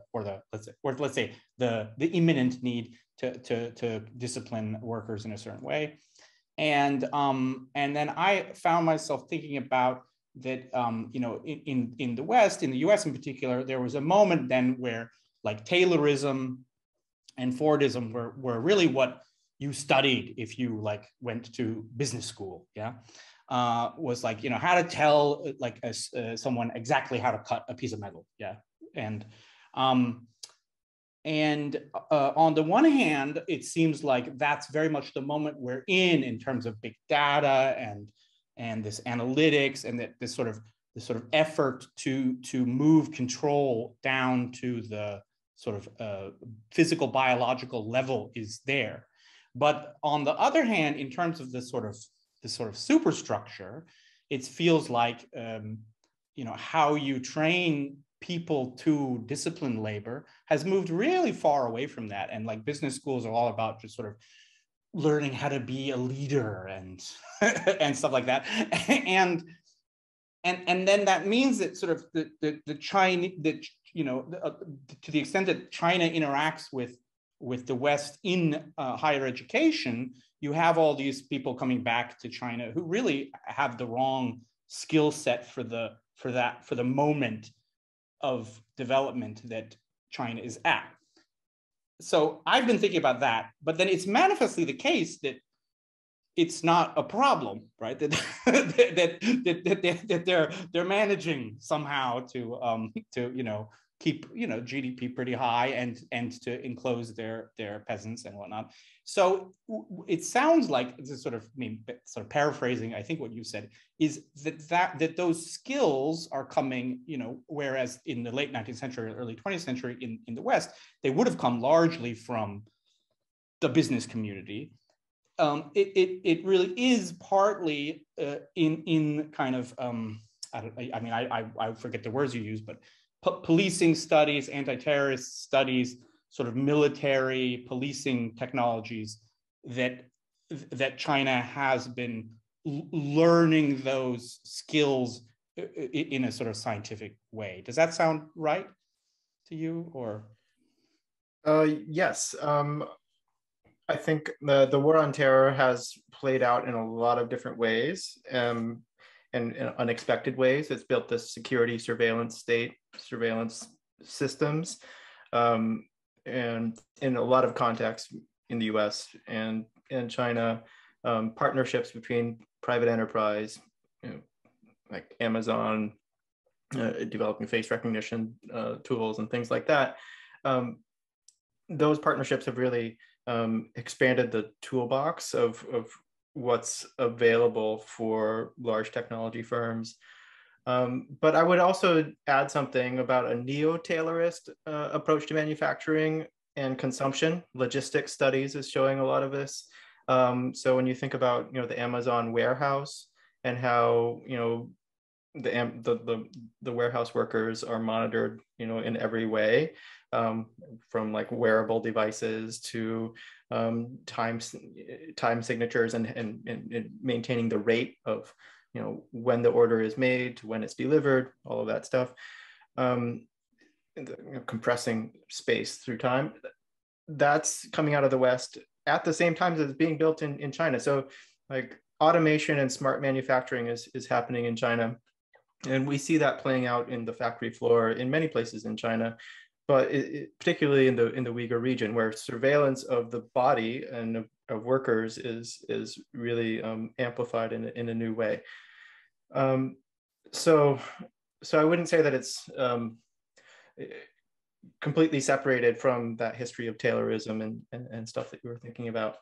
And it's bringing me to a question that I'd like to ask of the other panelists, which has to do with detainability and how it has, if you can be detained, it has a lot of effects in terms of what labor choices are available, what life is available to you.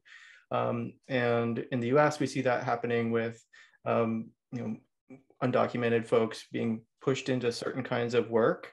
And so I'd love to hear if Keramet has any thoughts on that. And I wonder, Mayur, if there's certain occupations that are available to unfree people that could be put in a camp whose citizenship is suspect, or if they are just fully excluded from the economy. Is there some jobs that are still there for them? Is there a place and they just need to know their place kind of out of sight in the gray economy on the margins of society? I don't know about the context of Thailand and Myanmar and what sort of work people are doing there. But if you're outside of the camp, but you could be put in a camp, does that affect what life path is available to you?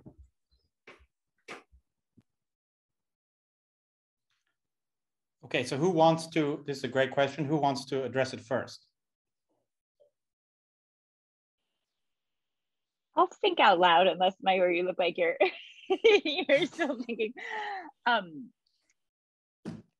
So I think the status of detainability, or I framed it in the past as excludability, also is really powerful. And I thought about this. I've written with a colleague who looks at deportation and thinking about how placement into solitary confinement is similar to deportation as a status of excludability.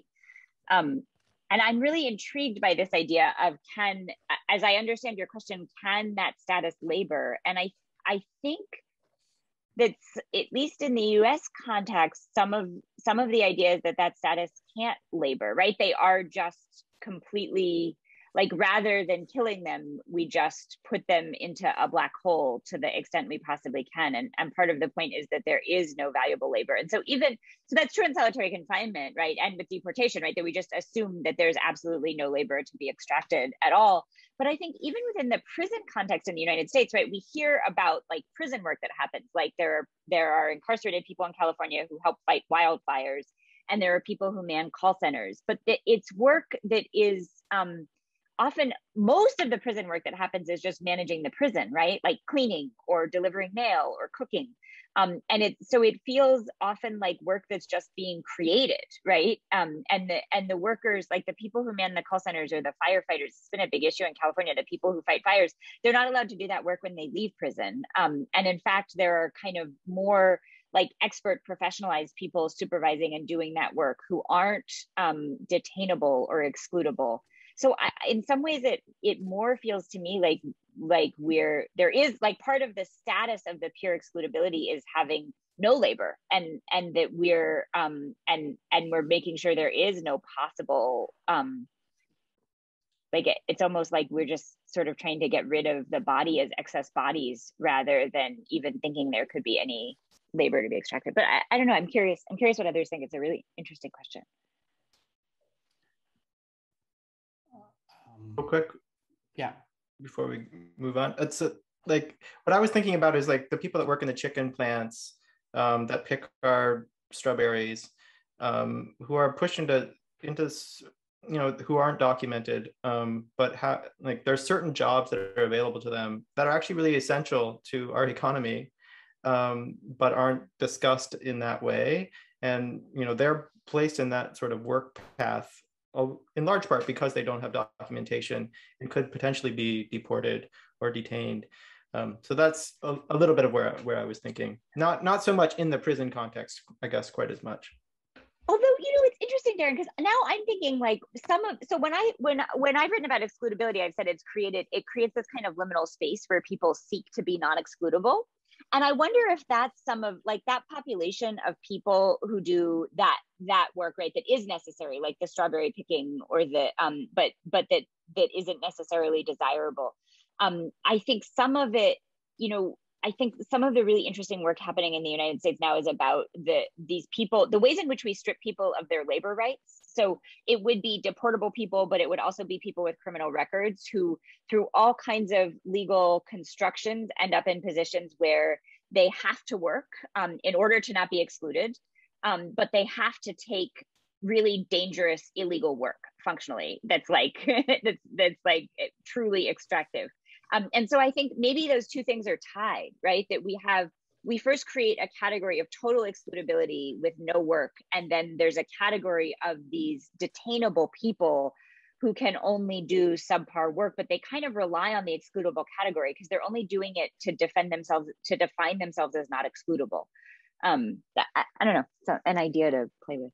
So I just feel compelled to mention, anecdotally that I've been living in had been living in the UK for a while before moving to Ireland, and I knew someone who was applying. Actually, I know a couple of people who have applied for asylum there, and the asylum process can drag on for years, 3-4 years, and you are not allowed to work during that process.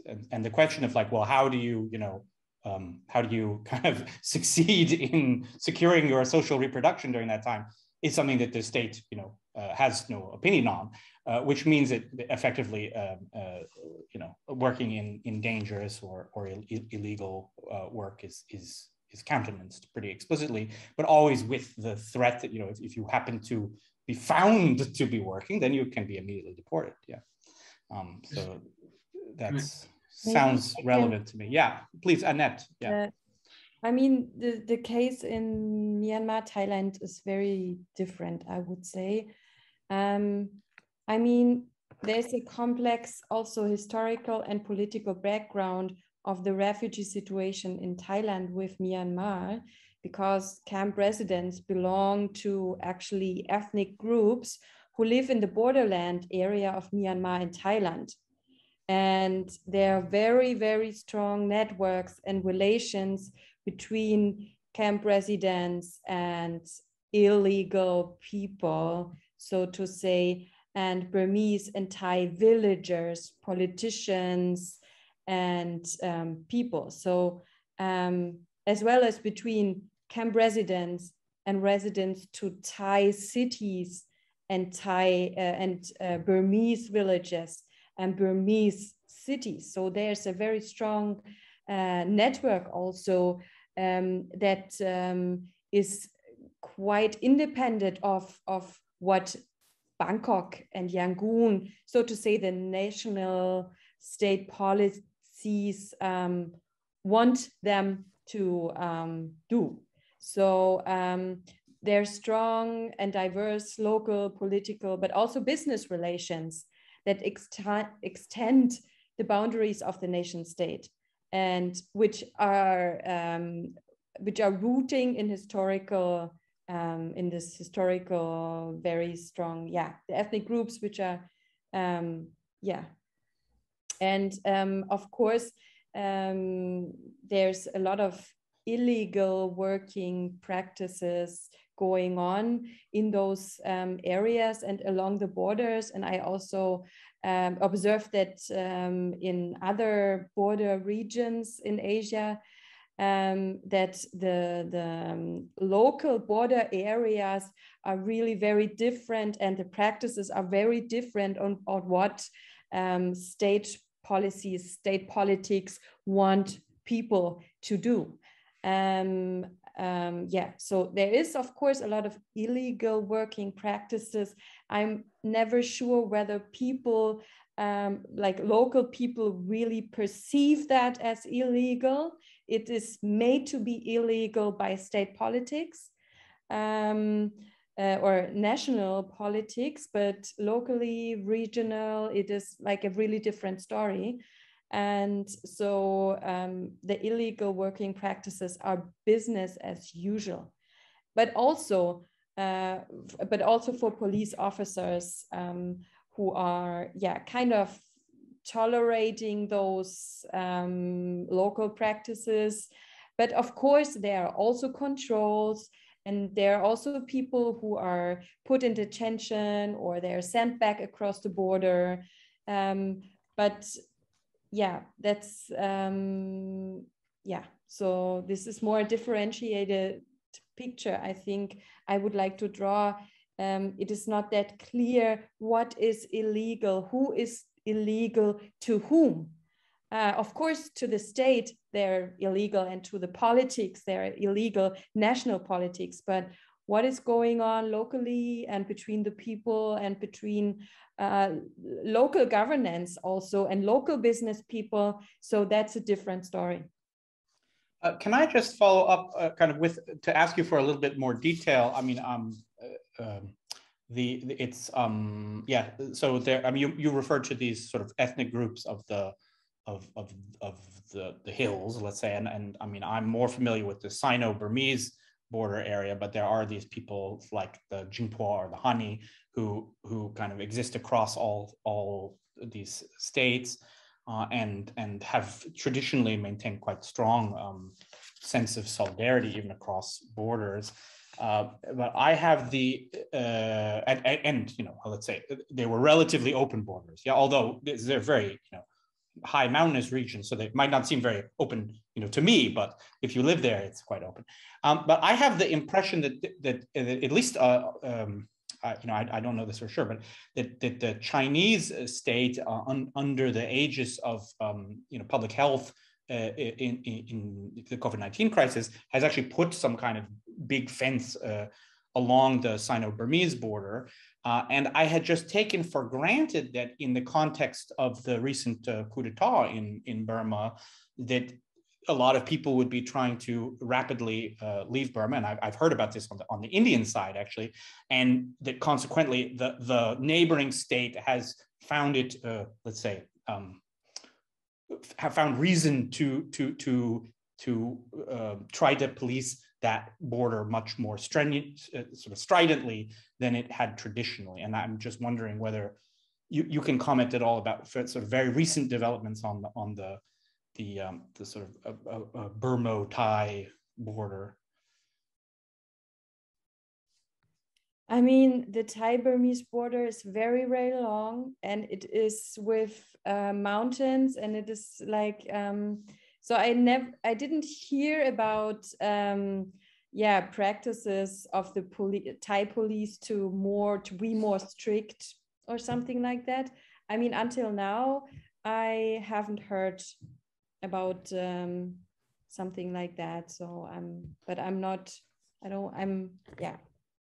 not there at the moment, so I can't. You don't know. Yeah, sorry.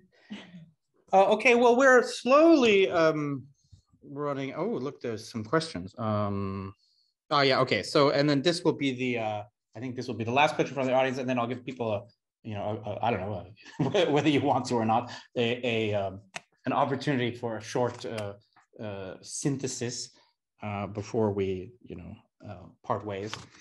So this is the question: what are examples? I guess it's to anyone. What are examples of where internment has been or is being done well or properly? If it's accepted that internment can't always be avoided, is research being carried out on how it can be done better? Well, I mean, I think that we've spoken quite a lot about research on how it can be done better, but I guess the question is, which I was sort of expecting earlier, a sort of normative or moral one, which I will paraphrase as: is there a way that is there any kind of metric that a third party can decide, looking at an internment situation, whether or not it can be called sort of a good internment or bad internment? And maybe rather than asking each of you to answer that sort of personally, you can say whether in the discipline that you're involved in, has there been a discussion on that kind of let's say deontological question, right, of moral internment. I mean, I can say a few words to the case of refugee camps. Actually, voices are very, very rare that say refugee camps is a good solution. Or so actually, scholars have shared a very critical perception of refugee camps and the reestablishment of camps. So there are very, very few voices.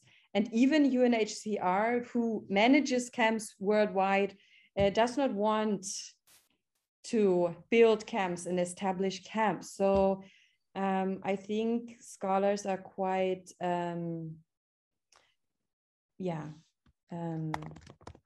to say, united in the perception that camps, refugee camps, are not a solution on long term. Maybe on very, very short term, when you really have to like deal with mass influxes of people, this might be a solution, but very, very short term only. But this is not the case. So worldwide, I mean, the existence of camps average is around 20 years or even more.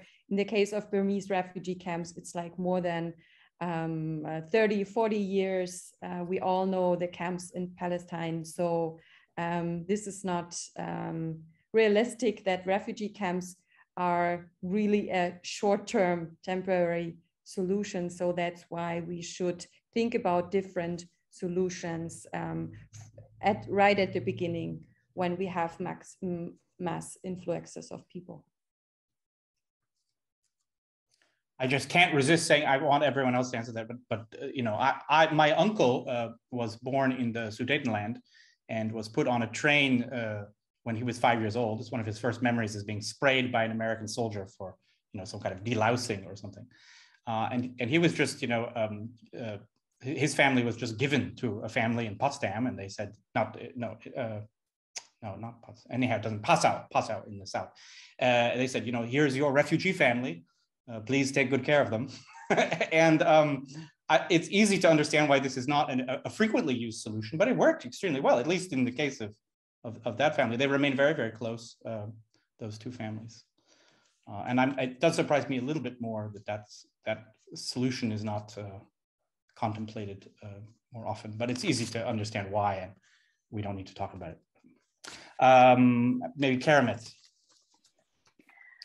I mean, if you accept my argument that camps and prisons are somewhat continuous, right, as places of containment or exclusion, then I think, at least from the prison perspective, there's certainly an active conversation about abolition and whether prisons are necessary in the United States, increasingly associated with the question of policing, right, and whether police are. I think the dialogue around policing has put abolition more on the public consciousness than it was before, and made it more of a central debate. And I personally think that, much like a refugee camp, I mean, I think the extent to which we accept prisons as potentially humane or could be made good, whereas there's a sort of acceptance in human rights that a refugee camp can't, is a little bit disturbing, because I think in a lot of ways they're extremely similar.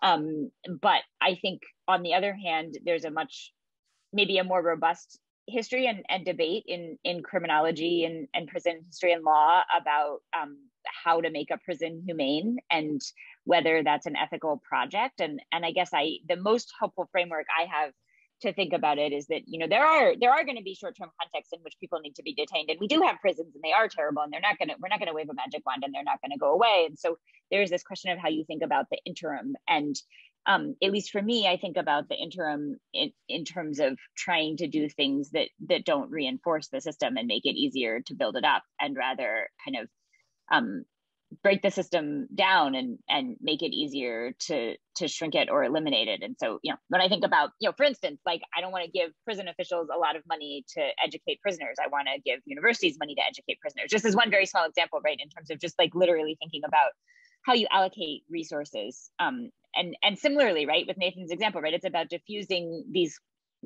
marginalized groups back into the community, exactly as you were saying, with a family that stays with another family. And so how do you how do you direct resources to build up that possibility in the interim between having no camps or having no prisons? But I think the idea of like setting standards for a good prison potentially is something that reinforces or setting standards for a good camp is something that reinforces the necessity of it and makes it seem okay. And so that process itself is potentially troubling. Yeah, I mean, now I'm going to I sort of apologize for editorializing, but in preparing this event, a lot of people sort of said like, I would say, we're having to talk about this, and then most people said, well, yeah, fine, but we need prisons, right? And even people are quite far left, and that sort of, let's say, historically, that surprises me because and someone I've read on this is Emma Goldman, who's like, a feminist anarchist from the 19th century, and she has a very well thought through discussion of like, yeah, there will be murderers, yeah, but that doesn't mean there have to be prisons, yeah. It depends on what the overall structure of social relations are like, yeah, it sounds like what you're saying, maybe. Yeah, yeah, exactly. Okay, so maybe Darren, do you have? You can try and make a crack at this sort of deontological question, or offer any other kind of overall synthesis if you want. Sure. Well, I think I'm in agreement with the other panelists that internment and imprisonment is not a good solution to problems in society. I think the first step should be demilitarization, should be decolonization and anti-racism, building for social justice, those sorts of things. But right, in the interim, what do we do? Well, I mean, one of the things I see in camps and prisons in China and everywhere else is a process of dehumanization of prisoners and detainees. And so, bringing the human back into it and building more just prisons, I think is the way to go. I mean, when I teach about prisons in college classrooms, like students they ask that question, well, what should we do? And abolition is something we can talk about and should, but I think the sort of research that you're likely doing, Keramet, in Scandinavia is usually where I go, and I show them what those prisons look like, where there's a much stronger emphasis on rehabilitation, where the ratio of guards to prisoners or detainees is much lower, it's much less securitized. People are actually taught sort of how to live or given a pathway to live and to learn trades and things like that. And they're not, or at least in the presentations I've seen, not dehumanized in such an extreme way. So I think being intentional about that in prison management is useful in the short term. But yeah, in general, I would say internment, imprisonment, not a good solution. And Mayur, you'll have the final word, basically. Just generally, I agree. I think there's no way of answering what's a good question, what's a good prison, without having kind of blinkers on to see kind of the ways in which prisons are dehumanizing and the ways in which they are political, that they target certain populations. So I don't think there is a good prison. I mean, there's an answer given in kind of like prison management, I'm sure. You have to have certain square meters per person or whatever, but we know that prisons are always overcrowded anyways. So you just build bigger prisons, which kind of exacerbates the problem. But I mean, it's I think what Darren said about humanizing in an interim I think is important to think about. And I don't think I have an answer to the precise question of what's a good prison. So I'm a little curious though, because you're a lawyer, right? So there must be an answer, right? There. Yeah. There is a human rights answer. Yeah. Okay. Which is, you have to have regularity. You have to be able to have communication. You have to, have, proper sanitary conditions. You have to have right to access to education. So that's a human rights answer, right? And what's the mechanism for that human rights answer being sort of enshrined, for example, in India? in India, you just have to go to court and get it enforced. So, for example, like you'd have, for example, I know people who have been given, from my previous research on terrorism trials, who weren't given access to writing materials. They had to go to court and say, okay, I need a pen and paper. I need to be able to send stuff. Or you go to your trial judge and say, I need to meet my family at least once a week, stuff like that. I know other jurisdictions have things like ombudsman, other mechanisms to kind of ensure prison fairness, but any system like that just kind of breaks down into, I think, at least a system that I know of, kind of break down to forms of brutality and dehumanization. Okay, well, let me thank everyone who has attended. And oh yes, fine, yes, please. Because I think we have to differentiate then also who is interned. And of course, if certain people are in internment and then we have a human rights answer, it's totally correct. But in the context of people fleeing, fighting, fleeing from conflict and fleeing from violence, I don't think that a human rights answer is enough. I think we should avoid camps or all kind of forms of internment when we talk about people who are fleeing from violence. So I'm not sure if the humanitarian or human rights answer is in that specific case is enough. Sorry. I mean, are you thinking kind of because of, let's say, I mean, to speak very sort of because I think we need to think and we need to establish and think about different solutions. We need different solutions, and we cannot say we don't have other solutions, so we use camps, you know. So we have to really avoid the camp solution, not only avoid, but to really say this is not a solution, and think about other solutions. I guess what I'm confused by is you're saying that people fleeing from violence is a special case, and I don't let's say I don't necessarily disagree, but sort of, you know, in Assam or whatnot, no one's fleeing from violence, but I don't think that necessarily, like, prima facie doesn't mean that a human rights solution is more appropriate. But I just don't want to say that generally forms of internment are not a solution. Maybe for specific phenomena, for specific social, I don't know, internment is some kind of solution that is, I don't know, properly with a human rights answer. But for refugee camps, I don't see that. Yeah, okay, I see, that's clear. Okay, well then I will go back to my perfunctory, you know, sort of shutting things down. So I've already thanked the audience. Now I will thank each of our panelists. I certainly felt like this was extremely informative and enjoyable, and a different kind of conversation on some of these issues than I've been hearing. So I'm very grateful to all of you for making that possible.